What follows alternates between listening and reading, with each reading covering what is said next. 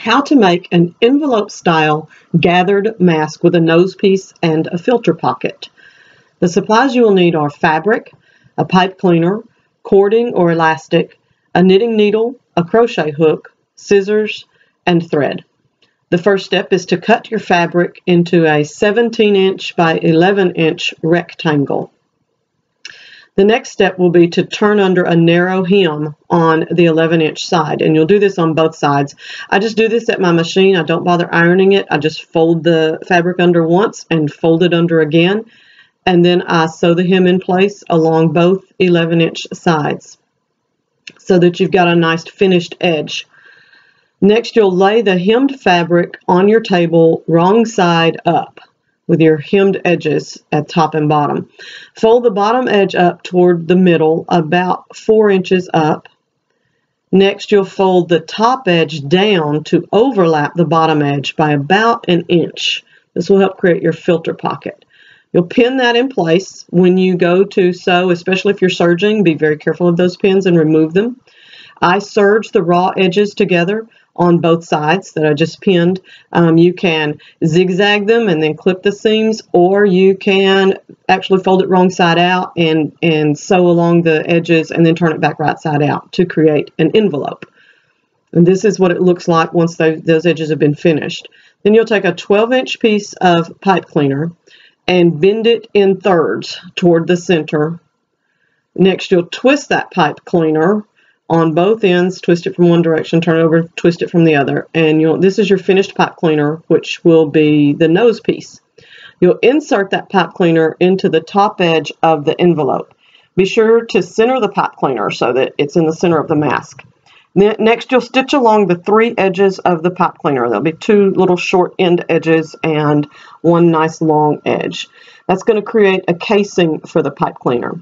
When I first started making these, I didn't enclose the side edges, and the pipe cleaners would slip out. But that's the pipe cleaner sewn into the casing.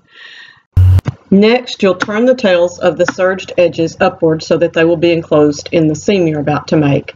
Then you'll turn the serged edge inward about 3/4 of an inch toward the filter pocket, and you will stitch that in place. This is going to make a casing. You'll do the same on both sides, and that will create a casing for the ties or elastic. So it needs to be wide enough to get that crochet hook in. This is what the filter pocket looks like while the mask is still flat and before it's been gathered. The next step is to insert a knitting needle from the bottom of the casing to the top. It's very important that the needle be inserted that way. You'll gather the mask along the needle. To me, this is just so much easier than pleating it and quicker.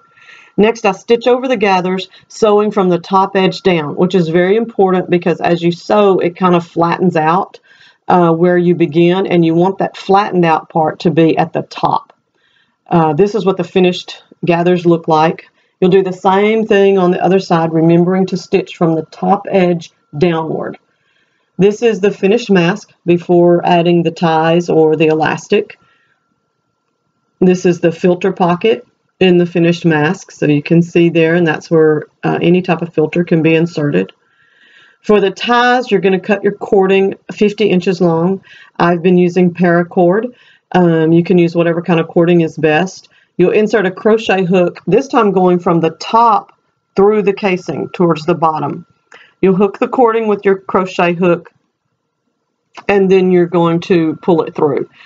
It's very important that you insert the crochet hook from the top so that your loop is going to be along the bottom. And then you'll do the same on the other side, because you want the loop of the cording to be at the bottom of the mask, not at the top. When I first started making these, I put them at the top, but I saw a nurse wearing one, and she had the loop at the bottom because it allows the mask to hang from your neck, so that if you need to untie it for whatever reason for a few minutes, you can untie it, let it hang, put it back up. So then next you're going to tie a knot in the ends of the cording so that they don't fray and come undone. The ties, to me, are the best for this particular mask because it allows the mask to fit very snugly along the sides of the face. When you pull those ties tight, the gathers really gather up nice and snug along the sides of the face. This is a front view of the mask, and you see how well it fits along the nose there when you bend the nose piece. I like the tripled pipe cleaner because it does make a stronger nose piece, a more sturdy nose piece.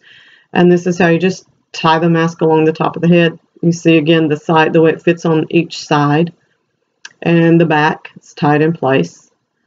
If you're using elastic, you will cut the elastic into 10-inch lengths because the elastic is going to go through the mask, through the casing. So you use the crochet hook to pull the elastic through the casing of the mask. Tie a knot in the ends of the elastic to join.